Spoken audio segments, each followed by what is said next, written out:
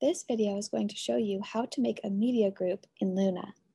To begin, you can access the library homepage through the link on your CCS Access Manager.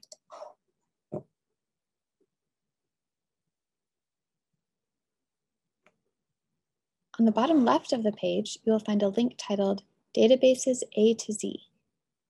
Once we click that link, it takes us to our list of available databases. You will find the link to Luna located under the L category. If you click on it, it will prompt you to log in. Now I'm already logged in, so I'm just going to go ahead and search for something. And I'm going to search for social media in quotation marks because I'm interested in what we have that relates to social media.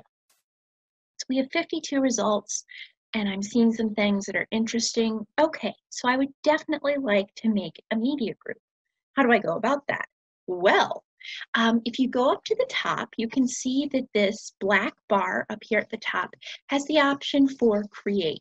If you hover over create, you'll see that you have the option of media groups or presentations. So I'm going to click on media group. Okay, and I'm going to make a group called social media, and I will save this group. You can make as many groups as you want. As far as I know, it's an unlimited number, and I personally have made quite a lot. So, okay, so it takes us back to the home page. So let's search for social media again. Okay, all right, so I have my 52. Now, when I see something that I want to add, you'll notice that when you hover over an image, in the upper right-hand corner, there's a black box with a white plus sign. If you click on that, the outside of the image will flash. This means that it's been added to your media. Okay, so I'm going to add a couple. Now, the way that you know what media group you are adding images to is down at the bottom. There's this gray tab that says Active Media Group, and my Active Media Group says Social Media. If you click on that tab, it will show you everything that is in that group. Okay, so the two images that I just added are there. Let's see, I'm kind of interested. Oh, cats, okay. So what is this? So I go in, I click on it. Okay, it's pictures of cats. I definitely want this.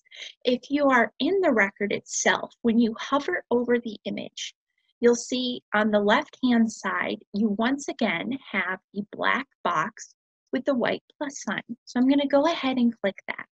Now, it won't show up in your media group until you go back to your search results.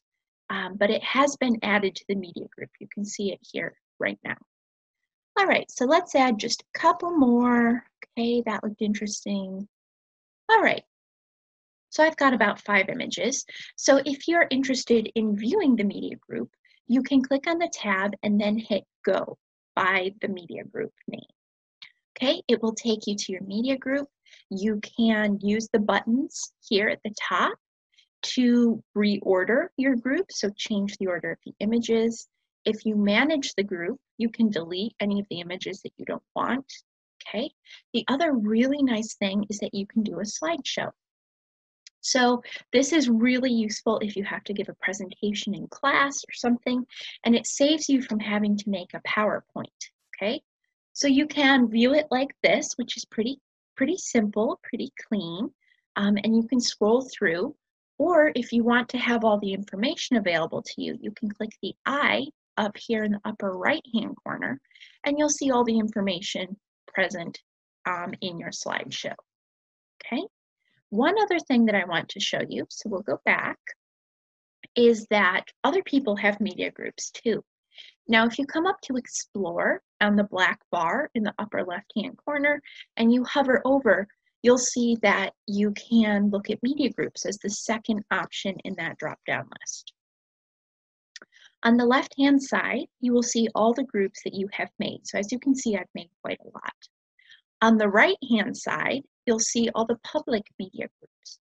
So we can search within this, okay? So maybe we're interested in advertising, okay? So you can see here, there's one advertising group that you can view, and then there's one that's locked, so you won't be able to view that. It needs a password. But you can take a look at the one that is not password protected, okay? 617 images, all right, what are we kind of looking at? Okay, so this is a chronological display of advertising images and how they have changed over the years. Okay, so in this way, you can look at all sorts of information that other people have gathered.